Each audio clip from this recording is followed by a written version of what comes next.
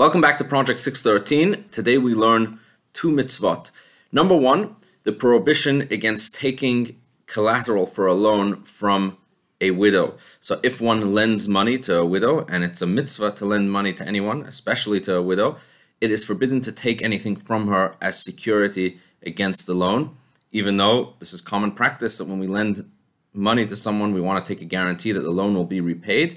But in the event that this is a loan being made to a widow, the Torah says this is forbidden. As the verse clearly says, "V'lo tachbol beged almana," do not take the clothing of the widow as a guarantee against the loan. And the Torah is very clear that there is no difference whether the widow is rich or poor. The Torah only stipulates that if it's a widow, this is forbidden. And there is a double reason for this mitzvah.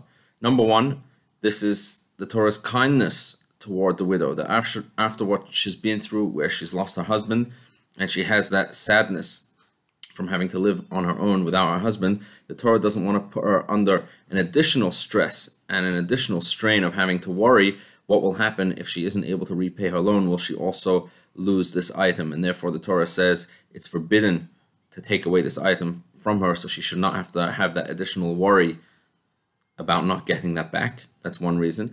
And the second reason is for the person himself, that the person doing the mitzvah, to make that person more compassionate, to implant within the person who gave the loan the attribute of mercy. And this is one of the general things that the Torah, one of the general agendas that the Torah has with all of the mitzvot, to make us into better people, to make us into more kind and more compassionate people. And this is indeed one of the reasons for this mitzvah as well, to help the person doing the mitzvah himself become more compassionate. By not taking the guarantee for the loan from this widow, this helps the person develop within himself an extra sense of kindness and an extra sense of compassion.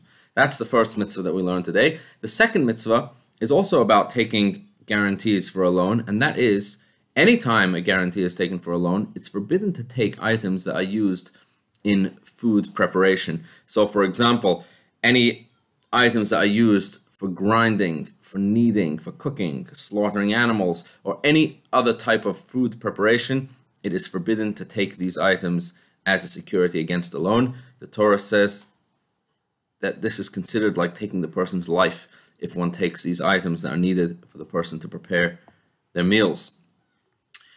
In the event that a person transgresses this prohibition and does take these items, the Jewish court, the Bet Din, would seize them from the person, would take them and return them to the one who borrowed the money and give them back to them.